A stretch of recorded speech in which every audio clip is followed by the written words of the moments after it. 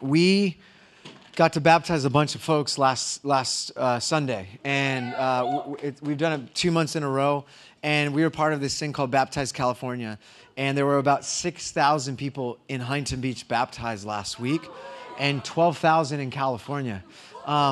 Yes, 12,000 people got baptized. Over 300 churches participated. It was an amazing event. I really believe God is doing something in California. And I hope you're feeling that, or you're preparing like we've been talking about. I have something I get to do special today, which I get to commission our new youth pastor. That's decent. That's decent. Man, I'm trying to warm you up for our preacher today, because he doesn't need a warm-up, but I think you should do better than that. Commissioning, let me just say this. Commissioning is not something that's just practical. It's deeply spiritual. And one of the things I realized, having ministered now for lots of years, most of us actually need to be reminded what we're doing here, that this isn't just an event. We don't consume Christianity, but we are part of a body. We are part of a sacred processional that's been going on for thousands of years, stewarding the things that Jesus has done on the cross for the world. And as being a part of his body, we see that there are instructions for how to govern and lead the church. And so this is a moment we're going to pray, we're going to ask God to anoint, and we're going to set someone into a position. Now, for those of you that don't know, we had a youth pastor. She was amazing. Her name was Amy. Do you guys remember Pastor? Yeah. Let's go. And she felt called to take on this new position for Young Life as the area director of Long Beach. And we were so heartbroken for her to leave. But we knew God was calling us to find a new youth pastor. And that process was long. And I want you to know this, as I'm trying to help you see, we're not trying to fill positions here. We've grown a lot in the last year, and we don't try to fill positions. We try to acknowledge where God is calling us to put people into roles that they're called to, they're anointed for, and we ordain, we appoint or recognize their spiritual authority or the grace on their life as leaders of the church.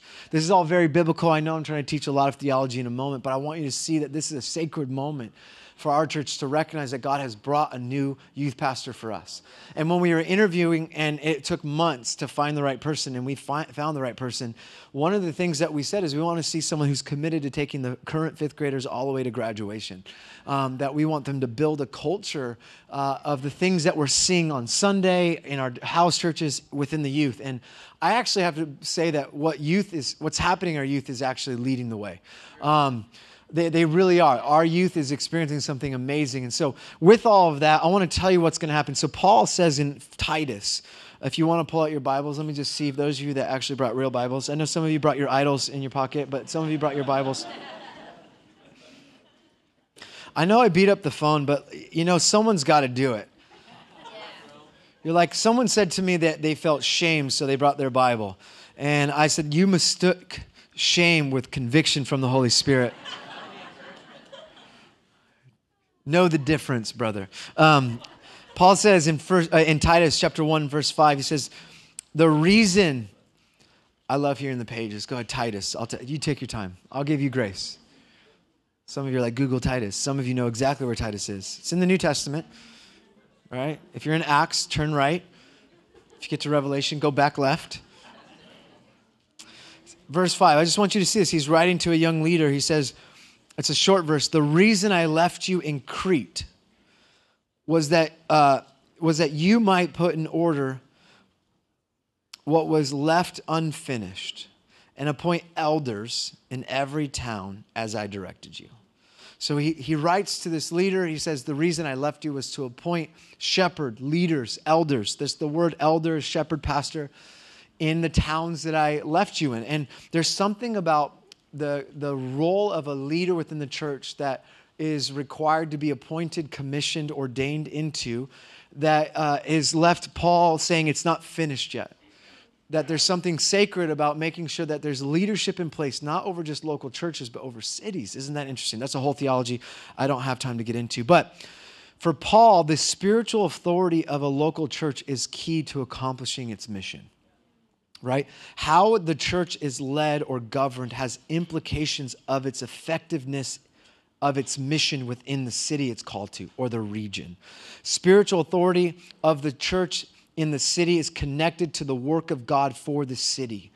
God throughout history has used ordinary people as his primary vehicle of establishing his mission on earth. If you read Genesis, it's Adam and Eve, it's Noah, it's Abraham. If you go all the way through the New Testament, it's the disciples who are radically ordinary. And for the rest of eternity, he's going to be using ordinary people like you and I to continue his mission. Are you with me on this? So just a little theology of commissioning. So the task for us is to recognize that this position that we're filling has spiritual weight to it. Does that make sense? That's all I want you to see. Can you guys welcome Slav and Sydney? Slav is our new youth pastor. Come on up. Oh, yeah, you go here. We're so glad you're here. We did this in the first service, but you get to hear it fresh. We're going to pray for them in just a moment. But this is Slav. This is his wife, Sydney. He is on staff, and he is our new youth pastor. Would you just give us a little bit of a glimpse of your heart? What are you excited about being here on staff at the Garden for the youth? What's in your heart? What can we pray for? All of those things. Thank you, Pastor Darren. Yeah, it is an honor and privilege to be a part of the family and join in what God is already doing. As you guys know, there are so many testimonies and stories of what the Spirit is doing and filling in the lives of the students. And I just want to say to the students who are up here and also throughout the entire audience that Jesus has an amazing plan for you these next couple years. We're just thrilled to join in what he's already doing, and just pray for us that we encounter more of the Spirit, that we encounter more of him, that students fall in love with Jesus more and more, that I fall in love with Jesus more and more every day, and that we will be able to tell stories decades from now of what he did through Garden Youth. So. Yeah, so good. Just to add, I'm here today because of mentors who stepped in the gap for me when I was their age. And I know many of you have testimonies that are the same. So please just pray again for just anointing that the Lord would break our hearts for this generation. Thank you for your prayers. Thank you for prayers for our marriage. And we're just so expectant and excited. So thank you. I love it. So we're going to pray for them. But I did this in the first. I want you to hear it again. And it's a little an edited piece of work I've got on spiritual authority. I think you should all hear it. It's good for all of us, but I'm saying this to Slav. It's from Rob Reimer's book, Spiritual Authority. He says, good leadership competencies are necessary. They are important. But without the development of spiritual authority, they are not enough to accomplish what only God can accomplish. You can grow a church or a youth ministry, but we won't change the spiritual atmosphere of a region. You could run effective programs, but you won't be able to cast out demons or heal the sick or change a condition of the human heart without authority. If you want to touch heaven to change earth, you must learn spiritual authority. Moving mountains is more about authority than human leadership, competency, and capacity. So I encourage you to move mountains, and that's what I want to see. So would you guys come down here? Can I have our staff elders if you're here, River House staff that's here, friends, parents that have youth, if you want to come up, we're going to lay hands and pray. If you feel compelled based on what I said, you can stand up and come lay hands. Otherwise, sit there with your hand extended as just a symbol that you're going to pray with us. I encourage you to pray with us. Let's just bless this couple.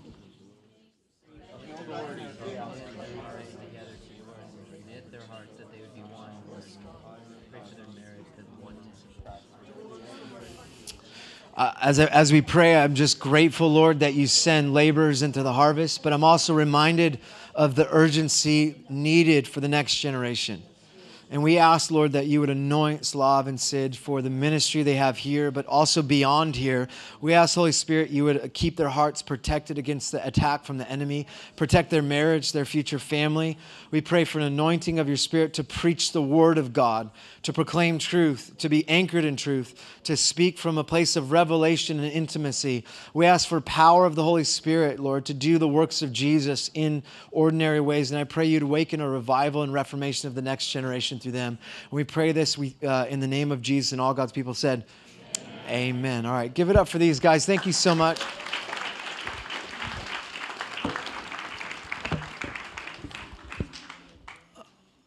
All right.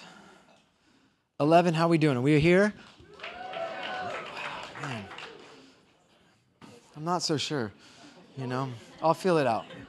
Well, so I have a friend here. He is the lead pastor of River House in Boise, Idaho.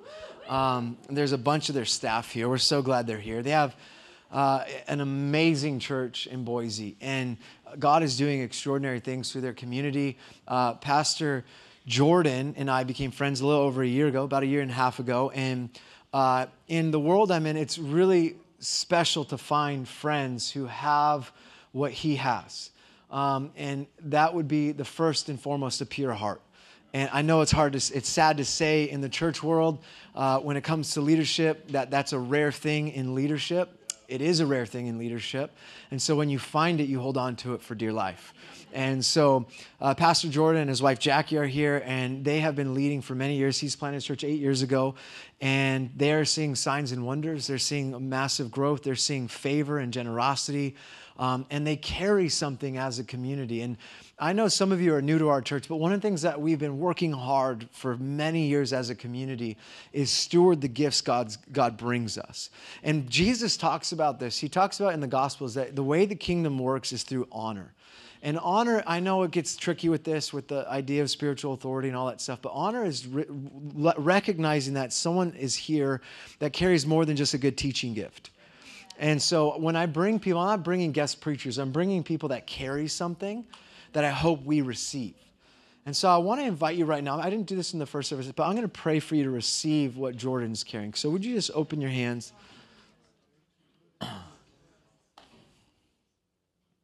In a world where we can consume content, would you receive the word from the Lord today? I pray your heart would be open and prepared. If you didn't prepare it already, in the name of Jesus, prepare it. May the Holy Spirit speak to you through what's been built in a hidden place with God for many years.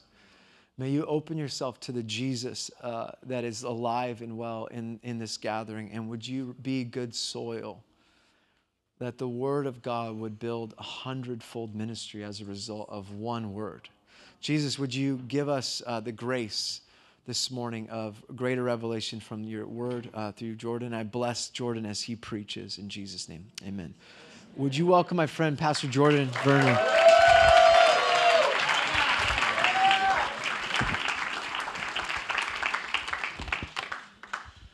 Good morning, Garden Church. I feel like I know you guys vicariously through Darren. I've got to spend quite a bit of time with Darren the last year and a half, but it feels good to be. I've been to 6 o'clock before. It was my first time with the full garden experience. So I feel like Darren, I found a big brother. And Darren, we have a lot of similarities in our stories, even in our churches. And honestly, it feels strangely like being home. So I don't know if you'll feel at home with me, but I feel at home with you. So I'm going to make myself at home. And I'm going to have a good time up here, whether you like it or not. No, I'm teasing. I'm going to pray, and then we'll get into God's word together. Amen? Yeah, we just acknowledge that you are here, Jesus. And we thank you for the supreme privilege of getting to be in your manifest presence. Lord, we treasure these moments in our hearts. And Lord, from this place of gratitude, we ask for more. And we say more, God. Would you enlarge our hearts that we would know you more? Would you increase our capacity to know you and to be known by you? And I ask, Holy Spirit, that you'll give us courage today to open our hearts further, to yield more deeply, to abandon ourselves more completely to you, Jesus. That we would somehow, by a work of your Spirit, find your heart formed in us in a way that it wasn't when we walked through these doors. And we ask this in the mighty name of Jesus. Amen.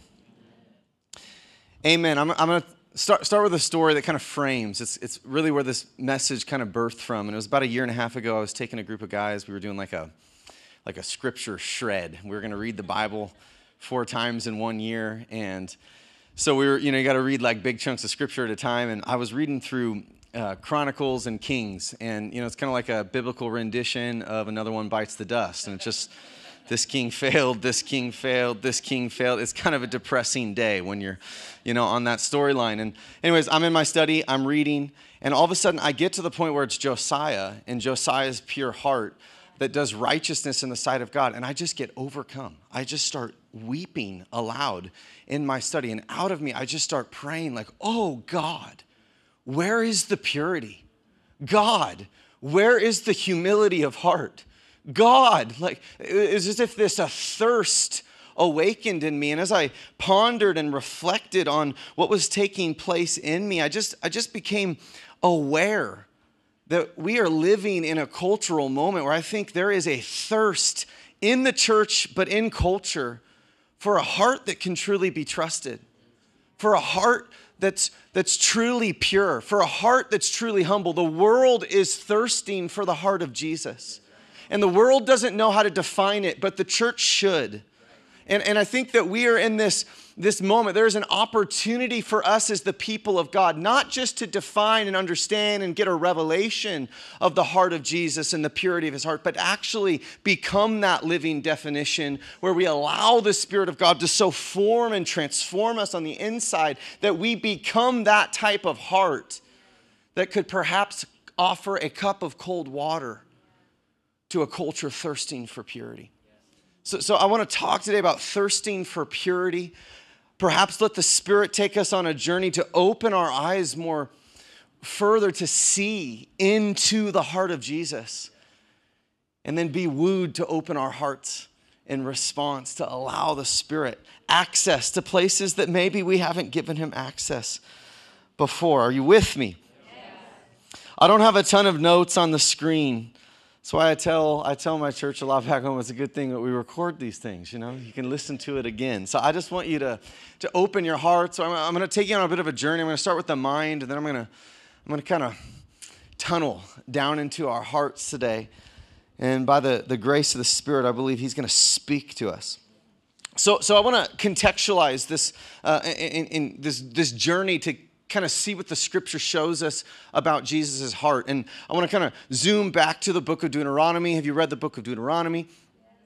5 of you have read the book of Deuteronomy. The rest of you should read the book of Deuteronomy. It's a great book. The word Deuteronomy just means to give the law again. So this is the 5th book of the Bible. The first 5 books are called the Torah, and the 5th book is to give the law again. And you could say, well, why is Moses giving the law again? He's giving the law again because the people that he gave the law to the first time are dead. So they were hard-hearted. They died in the wilderness. A new generation has risen up. They are getting ready. They're poised to cross the Jordan River, step into the promised land. And Moses, this is the end of his life, the end of his ministry. He's giving his swan song.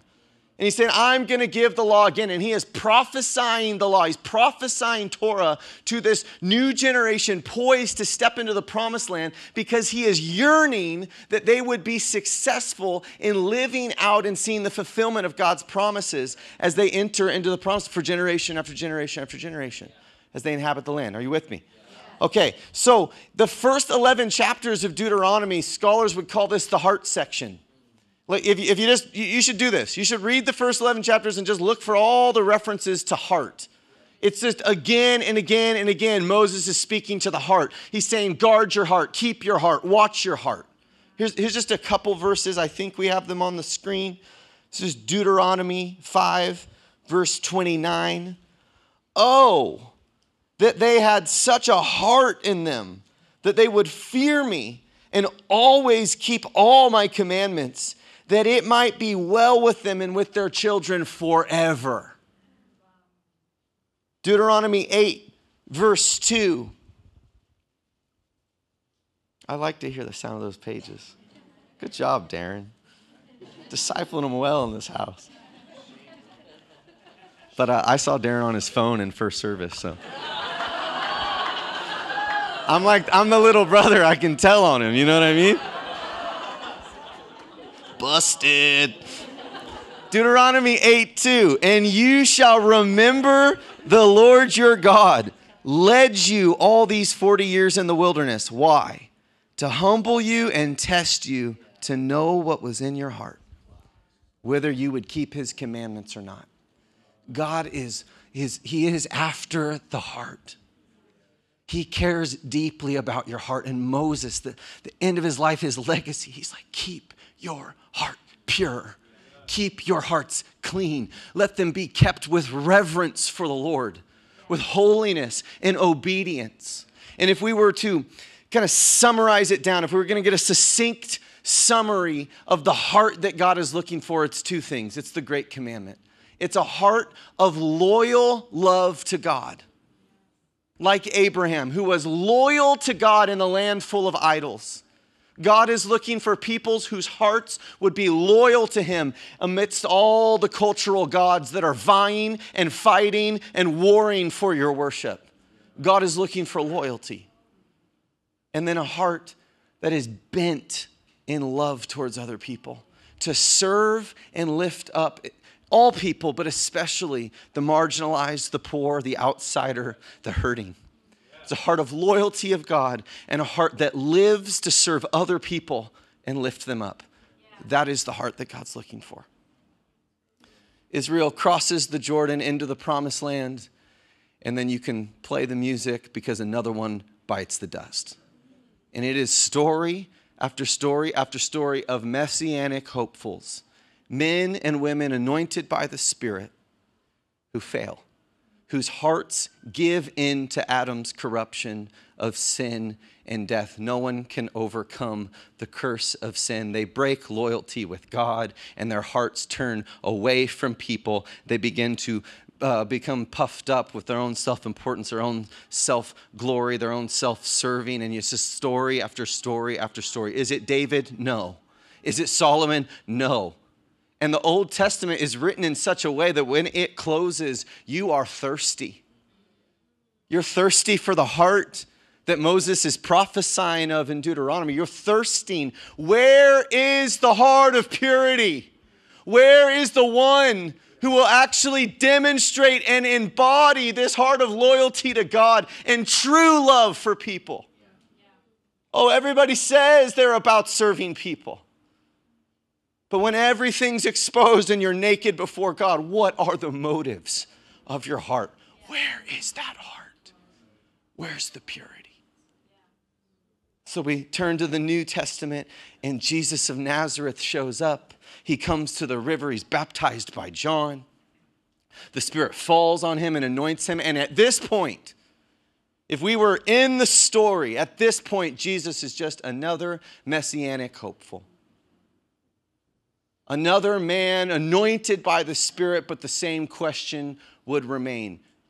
Will his heart fail? Will his heart corrupt? What is the nature of his heart? And the first thing that happens post-baptism, post-anointing, is the gospel writers are clear. He is driven by the Spirit into the wilderness. Why? Because I lead you to the wilderness to test you, to see what's in your heart. It's like, wake up. The gospel writers are like, you want to see? We're going to open the hood. You want to see Jesus? Come, follow me. We see Jesus get tempted 3 times by Satan, and he responds with 3 scriptures from which book in the Bible? Deuteronomy, first 11 chapters.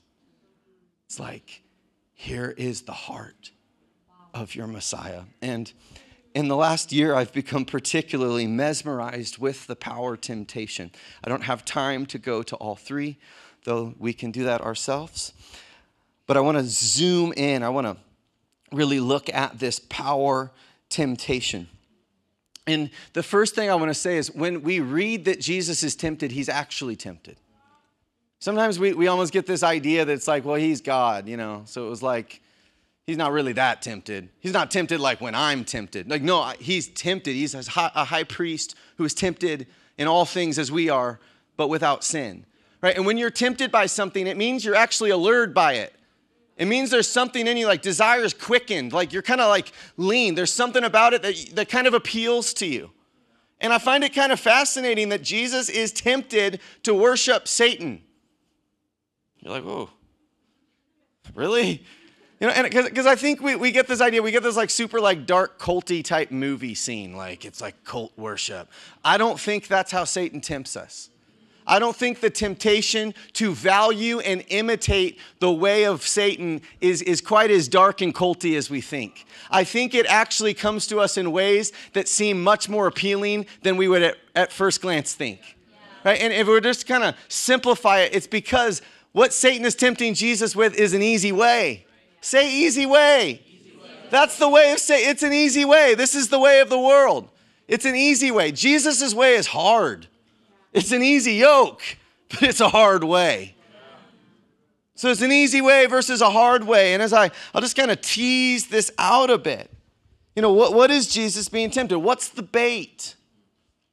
Saying you can have the glory, you can have the power of leadership without the cost of leadership, without the responsibility of leadership, without the cross.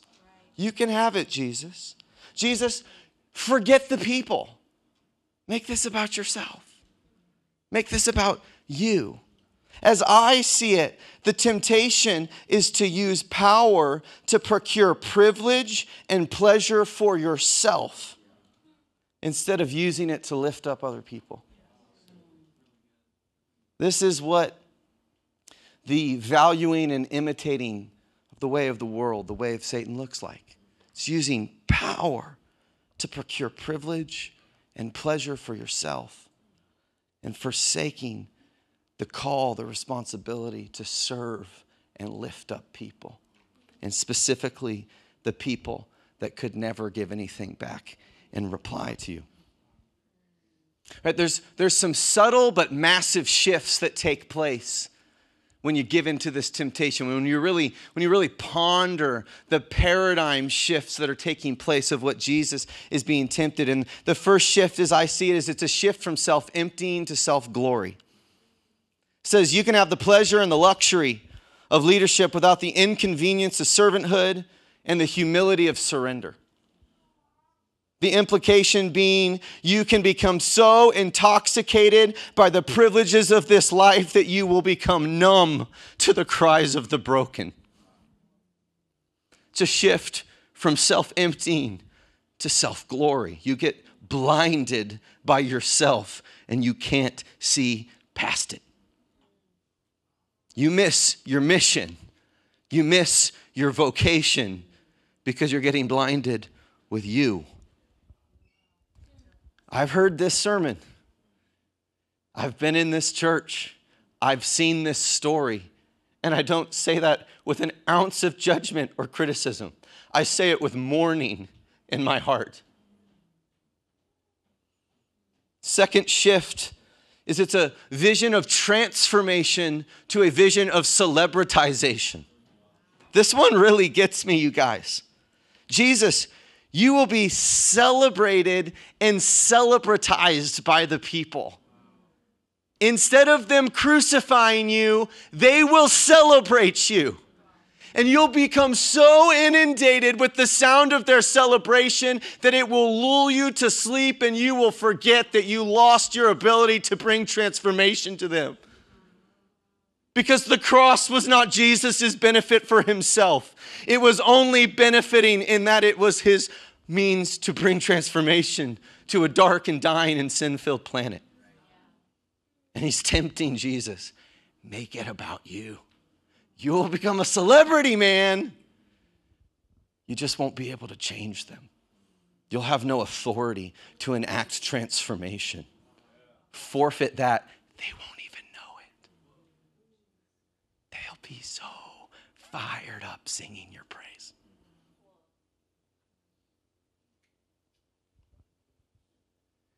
And it just is marvelous to me that in this secret place of deep temptation, we see the heart of our Lord. He says, give me the cross. I did not come here for me. I did not come here to become a celebrity.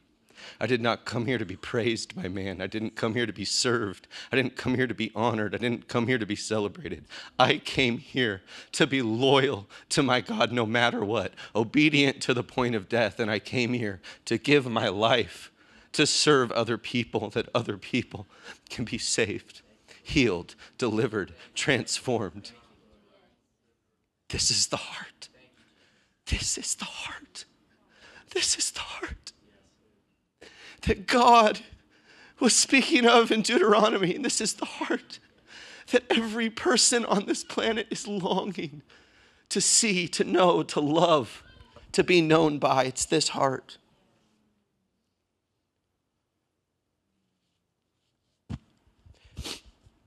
Paul captures this in Philippians 2. He captures it a bit more poetically.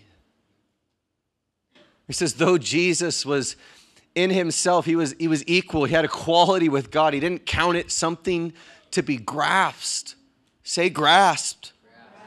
He didn't grasp. He wasn't grasping. He wasn't trying to procure promotion or power or privilege or luxury. He was not trying to grasp for himself, but instead he emptied. Say emptied. This is powerful imagery. This is Eve grasping for the tree. This is Abraham grasping for Hagar. This is David grasping for Bathsheba. This is the picture, the war between the flesh and the Spirit, the Christ identity formed and birthed by the Spirit. He didn't grasp. He emptied himself to the point of death. In other words, there was no ask of obedience he was unwilling to say yes to. There was no depth of humility and servanthood he was not willing to say yes to. He gave everything. And this is our hero. This is our model. This is our aim. This is our Christ. This is our King. Our example.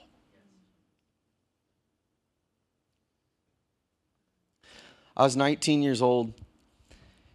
And at this point in my life, my brother and I have two little brothers, but my middle brother, we're about 2 years apart. We had a horrible relationship. And in large part, it was because of me. I was an all-state athlete. I was overachiever, accolades, achievements, all of it to mask and veil deep insecurity. And there's a lot of pain that we didn't know how we were dealing with, but my brother struggled with weight, deeply insecure. And I was a huge part of it. I was a bully. I was mean. I was critical. And we had a very painful relationship. And God had begun to do this awakening in my family through the midst of a lot of suffering. The Spirit of God and His grace was faithful to the prayers of my mother. And He began to do a work in the midst of the ash heap and the pain and the tragedy and the trauma that we were walking through. And in the midst of this, I had moved to California. I was back home. My mom said, I just want us to pray in the morning. And so we're praying, my mom and my brothers and I, and we're praying. And as we're praying, I hear this voice. And the voice says, go get a basin of water, wash your brother's feet, and tell him you'll live to serve him and make him greater than you. And I immediately said, get behind me, Satan.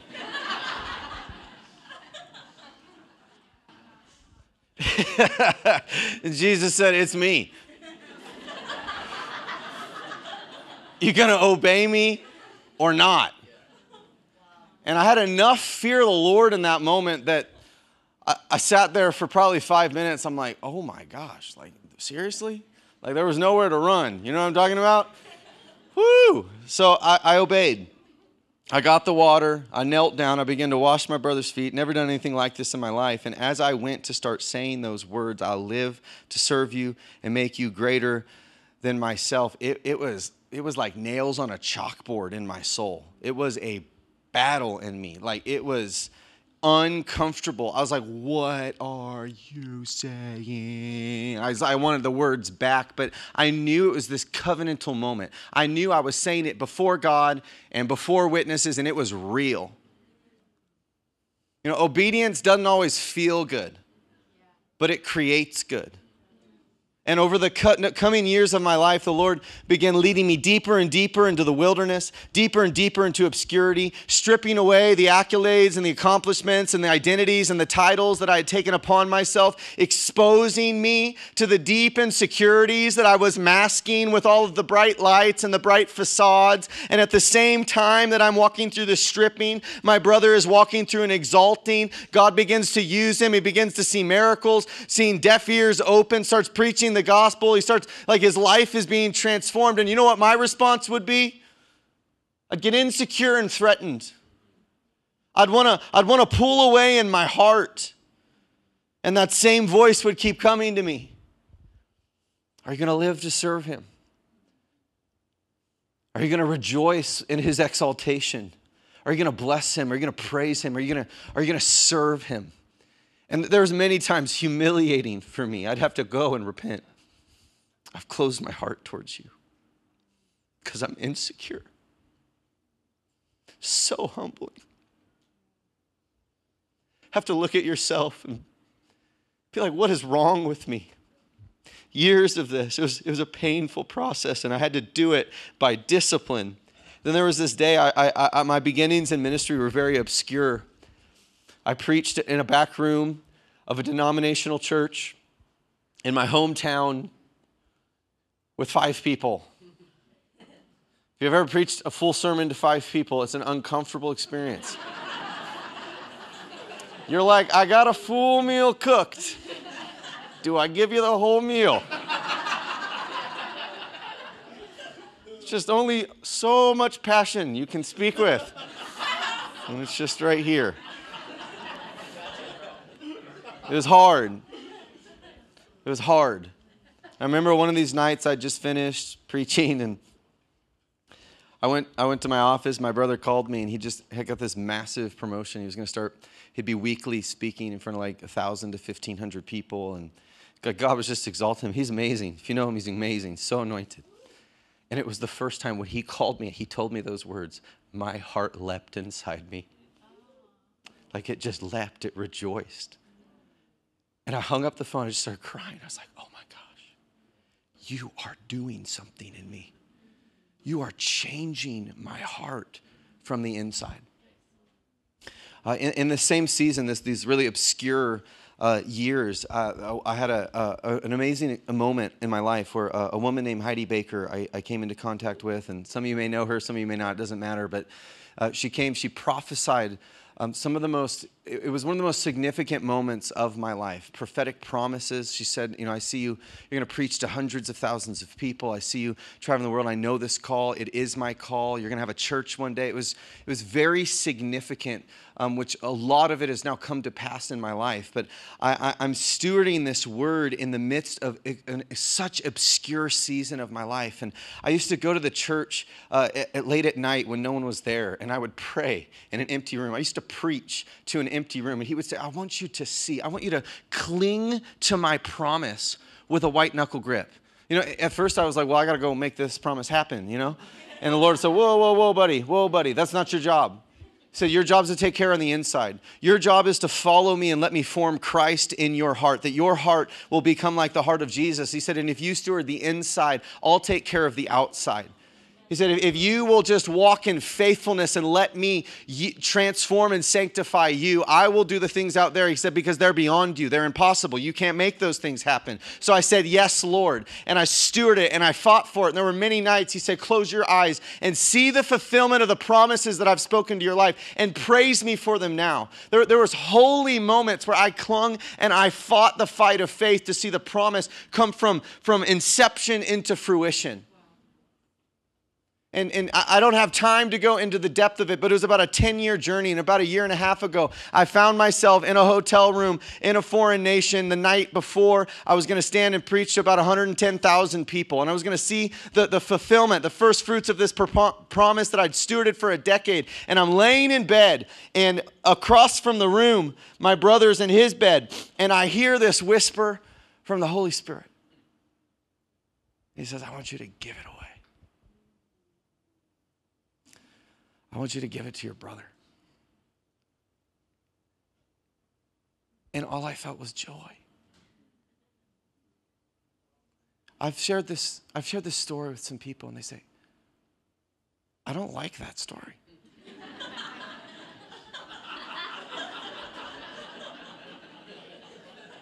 They're like, is God sick? That was your promise. That was your fight. That was your story. That was your moment. I'm like, no. God's vision of greatness is not the vision of the world. So God is not sick. He is authoring greatness in line with the master. And I just want to bring to our attention this morning, brothers and sisters, that there are two competing visions of greatness in our world. And much of the church is asleep and living in a fog, thinking that these two visions can cohabitate. They cannot. They are diametrically opposed. There is the way of Jesus, which is the way of the cross. And there's the way of the world, which is energized by Satan. Use power to procure privilege, to procure a platform, to procure luxury, to procure you. It's your right. You're entitled to it. You worked for this. This is what culture preaches. And there's a subtle drift into compromise, and those who start in purity find themselves twisted on the inside. Because we think that the vision of Jesus, the way of the cross and the way of the world, the greatness of the world and the greatness of Jesus, we think we can have both of it. Both and. No, it's not both and. It's either or. A.W. Tozer says every man's heart, every woman's heart, there is a cross and there is a throne. You take your seat and Christ takes the other. And there are too many in the church today that are competing with Jesus to sit on the throne of their lives. We are confessing superficially that Jesus is Lord. But we are chasing and competing with culture to keep up with the vision of greatness that the world says. Oh, it's platform, it's power, it's luxury, it's following. Yeah. This is not Jesus. No, Jesus is compelled by absolute loyalty to God and an ethic of self-surrendering, self-emptying love. He lives to lift up other people, to lift up the hurting, the broken, the marginalized. That's what he's about. Dietrich Bonhoeffer is quoted as saying that when Christ calls a man, he bids him come and die. This is the heart of Jesus' message. There is no such thing as Christianity without the cross. He bids a man come and die. Come and die that you can find new life. This is what's crazy about this. This is what's sobering about this. Right? Like we can choose the way of Jesus. We can choose the way of the world. And it's a really serious decision. It has huge implications. Robert Frost, anybody? A road diverged in the wood, and I chose the one less traveled by, and it made all the difference. We have a choice to make living in this cultural moment where there is a devastating scarcity of purity. Not just in the world, in the church. We have a choice to make. Will we choose the road less traveled by? Right? And when Jesus calls us to the cross, when he calls us to come and die, he's either speaking as a lunatic. Like he's either crazy. His vision of leadership and greatness is either ludicrous. And if it's ludicrous, don't listen to him and reject everything he has to say. Or he's speaking as a liar. He could be lying. He could be deceiving. He could be trying to dupe us and like tricking us into some self-deprecating vision. So he wants to steal our joy and steal our purpose and steal our significance. So he's speaking as a lunatic, he's speaking a liar, or he's speaking as the Lord of life, who's saying, I alone know the true way of life. I alone am the author of the cosmos, of the creation. I alone know the way of wisdom. I alone know the path of human flourishing, the way, the path that leads to true significance, to true purpose, to a life that God says, that was a great life.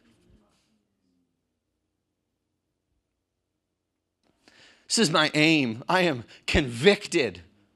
I am convicted, and those who profess the name of the Lord, it makes no sense to be anything less than convicted of the way of Jesus. If we confess him as Lord, then let's follow him as Lord. Remember, it was one of the darkest times of my whole life. I was being tempted in so many ways because I was in so much pain. And he kept saying, come and die. Come and die with me, Jordan. I said, I don't want to. I was in college. Everybody else was medicating away with all the pleasures of the world, and I wanted to go that path so bad. So I was in so much pain. My world was falling apart. My family was falling apart. I was suffering. I'd been seeking him. The pain had just got worse. What do you mean? I thought the gospel was come and follow Jesus and he makes everything happy. No, that's cheap.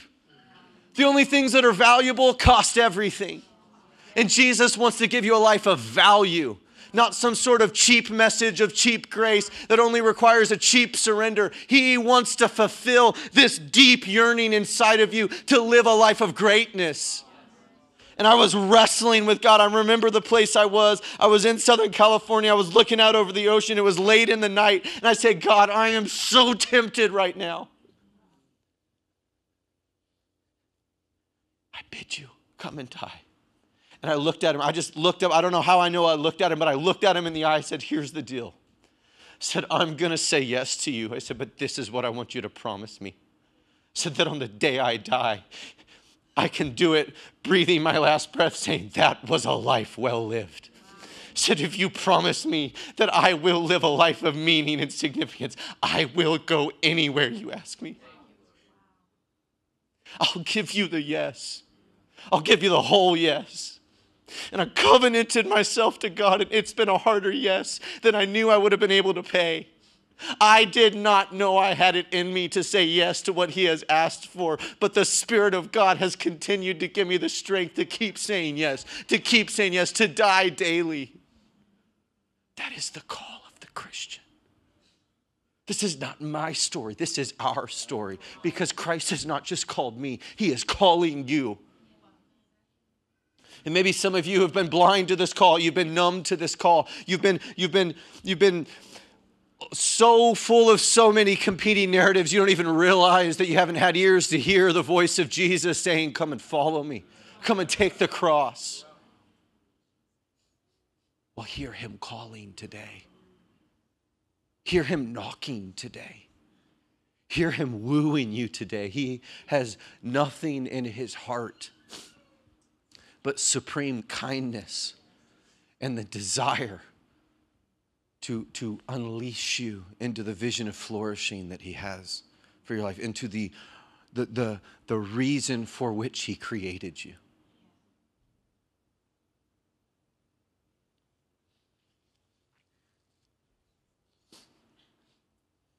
I'm really off my notes right now, but I sense the Spirit of God in this room sobering us. Some of you are sobering right now to the call of Jesus. Some of you are sobering to the competition in your own heart between the throne and the cross. Some of you you don't even know what's taking place, but there's something taking place. There's a consecration of the Lord, that this pure heart of Jesus is being revealed to you in such a way that you're like, I am not who I'm supposed to be right now. I am not who I was. There is something in my heart that is reaching out. I just feel the hunger in this room, and I just want to create space to just respond to the Holy Spirit. My story began in a moment much like this. It was like 15, 16 years ago. I'm in my bedroom, and the Spirit of God, he came and he sobered me. I had this vision. I thought I was living the Christian life. I was moral. I was in the church. But I was buying into the cultural vision of greatness. I was just hook, line, and sinker sold on a life of power, privilege, luxury in the name of Jesus. And as the Spirit of God came, it was like my eyes opened and the facade was pulled away. And I saw the emptiness and the selfishness inherent in everything that I was hoping in. And I had no idea of an alternate route, but I just began to proclaim with a loud voice, God, please do not let me walk down that path. Please don't let me live that life. And I cried out, I surrender. I just began saying, I surrender. I surrender. I surrender. My mother had a prayer chapel in our house, and I walked into that prayer chapel, and I got a permanent marker, and I wrote on the wall, and I said, I surrender my life to you today and forever. It was April 18th, I think it was 2008. And the image that came, I knew it was as if I was signing my life, my name, on the bottom of a blank contract. So you fill it in. You can fill it in. It terrified me. It cost me my dreams. It cost me things I didn't want to lose. But I said, I'm going to give you a yes because of a sobering moment where the Spirit of God invited me to say yes to Jesus. And I just sense that there is something of this nature taking place in some of our hearts right now. I just want to invite you to close your eyes. I just thank you, Holy Spirit, that you're moving in power right now. Lord, that you are stirring upon hearts right now with the sobriety of your holiness, Lord, with the reverence of your presence. Lord, that you are doing a work. You are reaching into the heart tonight. Your word says that God is searching to and fro for a heart that is fully devoted to me. And I just sense that right now there's a shift. And if you want to respond to the Holy Spirit, I want you to stand right now. Just stand. It's just telling Jesus, there is something. I'm saying yes to you. I'm yielding to you. I'm opening to you. I just believe there's something. I sense it's like the fire of the Lord, which to me, the fire of the Lord, it's just the substance of Jesus's purity. It's that pure, holy substance of his heart that you would even ask right now. Ask that the fire of God's heart, his all-consuming love would touch your heart. If you want to respond to Jesus, if you're standing, I just want to invite you to come forward. Come to the altar. The altar is a place of consecration where we place ourselves upon the altar and say, God, would you come and sanctify me? We can't change our own hearts. We cannot consecrate ourselves. We cannot make ourselves holy, but we can open our hearts that the piercing rays of God's conviction and God's love by his Spirit can do a work that can only be described as miraculous. We just say, come, Holy Spirit. Come, Holy Spirit, right now. Thank you, Jesus. Thank you for these hearts, Lord, that are bent towards you. Just tell him. Just tell him, I'm open. I open my heart. I open my heart. I open my life. I open my relationships. I open my job. I open. Just open everything you know how to open. And we just say, Holy Spirit, would you come and speak? Would you come and heal? Would you come and transform? Just put surrender on your lips. Try to externalize through words to Jesus what's taking place in the secret place of your own hearts right now.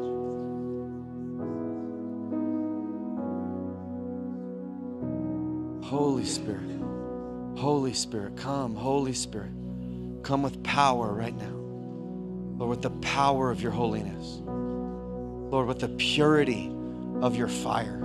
Come right now. Spirit of God, come and consecrate. Lord, come and consecrate. Lord, let these be burning ones. Lord, let these be devoted hearts. Come and consecrate right to the depth, right to the inward places. Just come, Spirit of God, come and consume. Lord, you say that we are your treasured possessions. Lord, come and take residence in these ones that are your treasured possessions. Consume, consume, consume, Holy Spirit.